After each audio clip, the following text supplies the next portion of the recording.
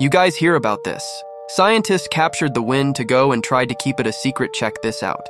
Just a week ago, an explorer found something the world will never forget. Mike Jordan was an urban explorer from Seattle, Washington. He had heard about an old CIA research facility that was closed down in 1993 and decided to go find out. The building was deep in the woods, and Mike spent over an hour walking from his car to the perimeter fence.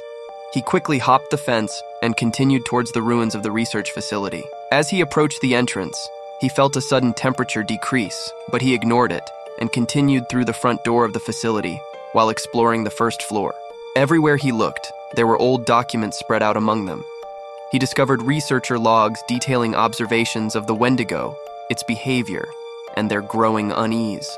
Mike decided to venture deeper from behind an old metal door. He heard faint eerie whispers and distant howls echoing through the corridors, but nothing prepared him for what he saw next. With a deep breath, he opened the door. A massive Wendigo chained to the wall was staring straight into Mike's soul. Without a second thought, he sprinted back up the stairs and out of the facility, not stopping until he was safely back in his car. He uploaded his GoPro footage just this morning to see it.